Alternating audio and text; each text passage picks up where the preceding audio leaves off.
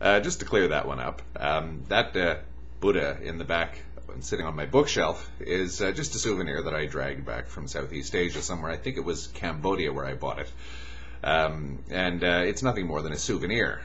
It's ironic that I bought it in Southeast Asia because that's not the Southeast Asian Buddha, that's the Japanese Buddha.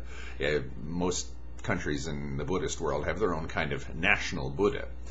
But anyway, I'm not a Buddhist. I'm not an anythingist.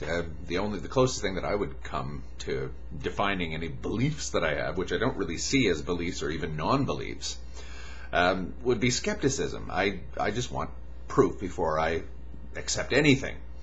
And one of the interesting things about being taken to task by atheists over this Buddhist statue, and not many atheists actually have, is the fact that, and in particular a certain type of atheist, who shall remain unnamed,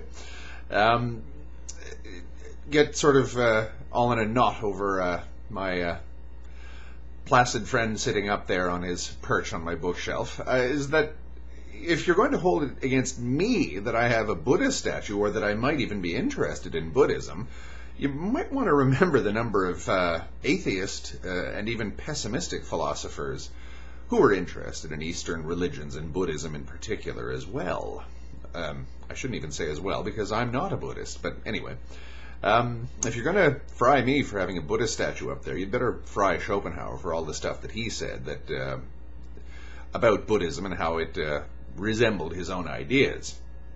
I don't even say that Buddhism resembles my own ideas, but Schopenhauer did. It's funny how people cherry pick in beliefs, and I'm as guilty of that as anyone else, because I read about just about everything.